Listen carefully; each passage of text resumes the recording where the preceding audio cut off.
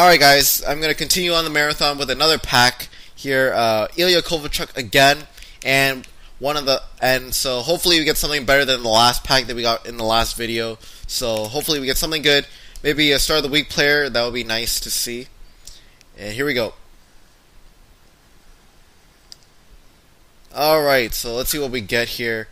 We got Omar, Ennis, Kopetsky, Campbell. Okay, that's not too bad. And we got Duncan Keith. This pack is like 15K at most. So I lost about 35,000 pucks again with this pack. So I'm gonna put Campbell to my trade pile. And there's nothing really else that is special. So I'm gonna quick sell everything, and I'll see you in the next video. So see you guys later.